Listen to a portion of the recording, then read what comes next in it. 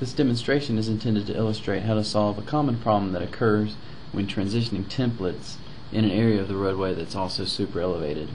And to illustrate that example here, we have a template that is transitioning between 1428.58 and 1452.58. We can see that what's happening along here is our shoulder is going from a 5 foot down to a 2 foot width there. So as we step back up station, we will see it growing back out to a 5 foot in width. If we double click on our transition to look at it, we'll see the same thing there.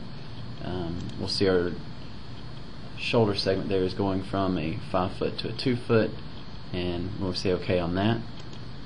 We can move our slider bar across the bottom and see that our transition is handled correctly. What happens then is when we apply super elevation, and I've already run the super elevation, so I'll turn on those controls.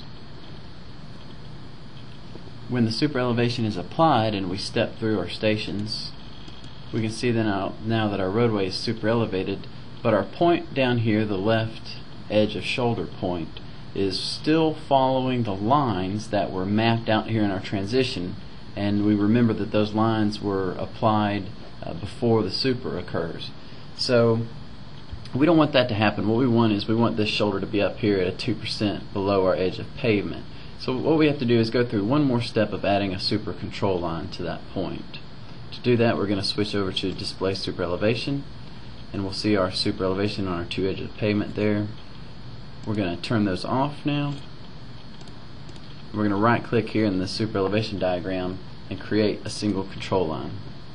The name for our control line, I'm just going to name it the same as our point that we're controlling, left edge of shoulder. We're going to copy from none our parent section. We can just key in a new name here, or we can select the section that contains our other two control lines, and that's what we're going to do.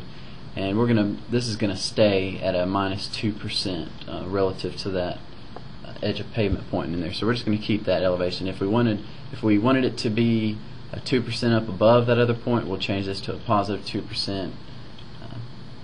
Or if we're going to want to do some other, add some other points in there, we'll just create a control line at this slope and then add the points in later. So we'll say OK, our control line is created there. So the next step we have to do is just go to point controls and tell point left edge of shoulder to be controlled vertically by this super control. Pick it out of the list here, and we want it to rotate about the left edge of pavement.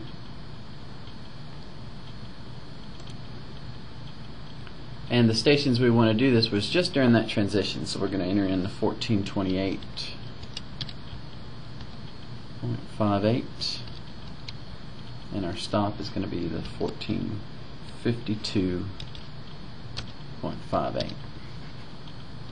So that point's going to rotate about the edge of pavement at that -2% just during that station range. As soon as we hit add on that and close, we'll see instantly in our diagram here as we step through these stations that it is going to follow that 2%, as well as we can see the segment widening based on our transition.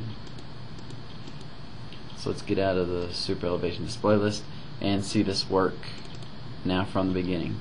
As we step into our transition, what I want to see is it maintain that 2% slope, and I also want to see it widen from the 5 foot down to the 2 foot. So here we're in our transition, we're down to a width of 4.38, and we're maintaining that 2% slope. And as we step through, we see that we've successfully controlled that point now.